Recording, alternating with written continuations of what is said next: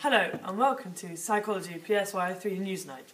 Today we're going to talk about neural and hormonal mechanisms in aggression. Neurotransmitters are chemicals that enable impulses within the brain to be transmitted from one area of the brain to another. You've been diagnosed with low levels of serotonin. Serotonin is thought to reduce aggression by inhibiting responses to emotional stimuli that might otherwise lead to an aggressive response.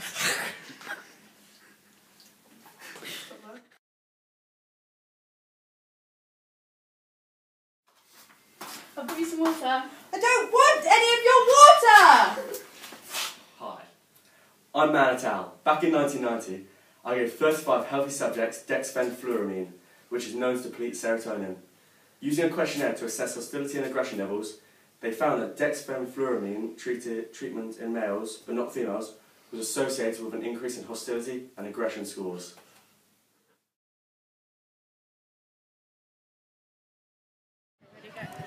Raleigh et al. Have added support for the importance of serotonin in aggressive behaviour in a study of vervet monkeys.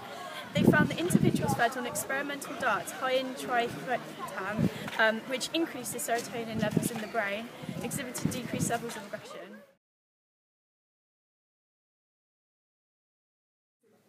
It's a whole new world. The male sex hormone, testosterone, is thought to influence aggression from young adulthood onwards due to its action on brain areas involved in controlling aggression. Evidence for this association comes from a number of sources.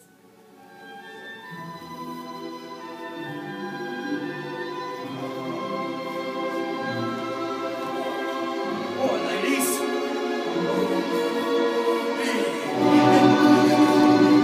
Get away from me!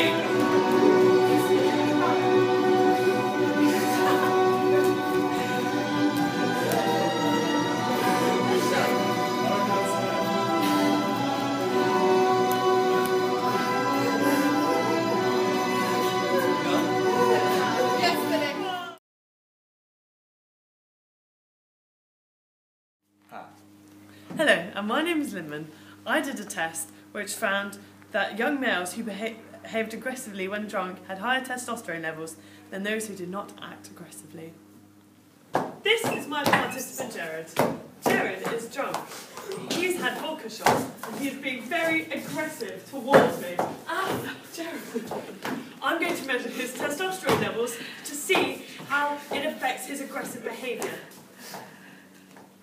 Just as I suspected, higher testosterone levels than normal makes him more aggressive. The main limiting and evaluational factor of testosterone is highlighted by Mazur. He suggests that it might just be dominance which causes aggression. This is an important question we need to ponder on.